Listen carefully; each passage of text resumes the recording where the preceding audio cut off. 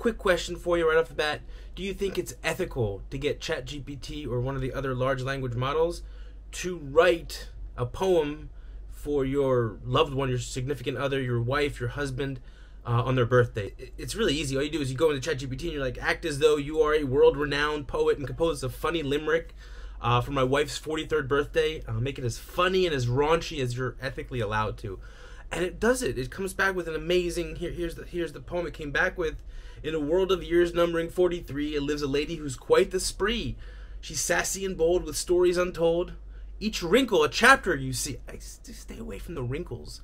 But in the end, it was like, happy birthday to your wonderful wife whose laughter brings color to life.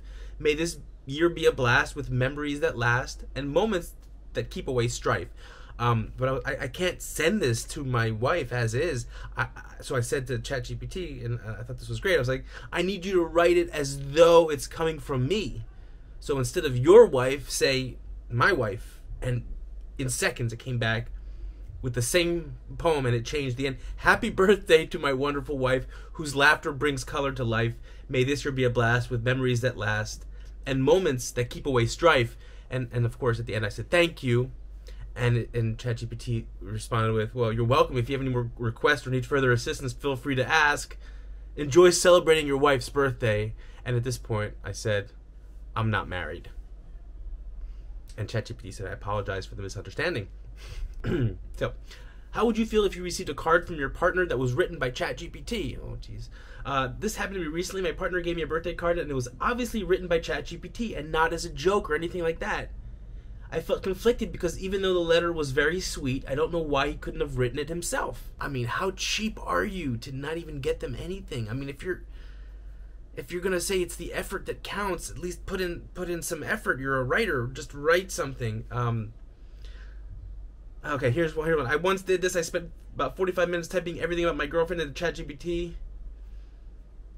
And he says, this actually says it's like making a mixtape, which is an interesting perspective. He's saying, well, what's the difference between this and putting together a mixtape of songs? Well, I don't think he's trying to pass off that mixtape as his own. He didn't record those songs. I think the problem was it was the lies. It was the transparency, the fact that he wasn't transparent. And that is a lesson for all of you out there who are watching this. Maybe there's none of you. I don't know. ChatGPT shouldn't be used for this kind of writing. It's got to come from the heart. It's got to feel like the person's voice put to paper. There's value in struggling a while to put your thoughts and feeling into words. This is it right here. That's the answer right there. It's about the effort. It's about, you have to struggle. If you care about someone, you have to struggle a bit to, it shouldn't be easy. There shouldn't be a shortcut like this. And if you're going to use a shortcut like this, then, expect the ramifications. And definitely remove that as an AI model from, yeah. Would you get upset if your partner, your significant other, had ChatGPT write a love letter to you?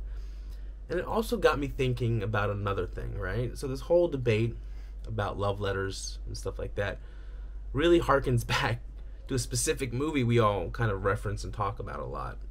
The movie Her. In the movie Her, Joaquin Phoenix's character, what he does is he actually writes love letters. And that's how Samantha eventually learns to love, is through these love letters that he's creating. So be careful when you ask ChatGPT to write love letters, is all I'm saying. Otherwise you'll get Scarlett Johansson and it just gets tricky, Great movie though, Spike Jonze. Go see it if you haven't seen it.